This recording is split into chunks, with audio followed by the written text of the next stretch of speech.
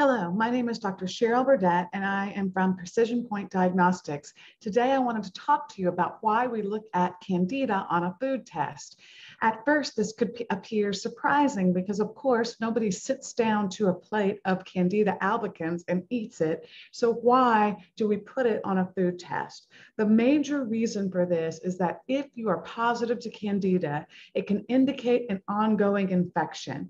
And if you have a current yeast infection, it can increase your reactions to food sensitivities in general. Why is that true? Well, Candida releases proteases that chew up IgA. And as we chew up IgA, it decreases that first line of response. Well, the body is wise. And when it sees that first line of response go down, what it does from there is it begins to increase other food sensitivities. It begins to increase IgG, IgE, titers to other foods because it says if the first line defense is compromised, I better increase the rest of my other titers. What this means clinically is that you remove the food, but if you leave Candida untreated, those titers can remain elevated longer than normal. So understanding that you're positive to Candida helps you to understand why your patient may be more reactive.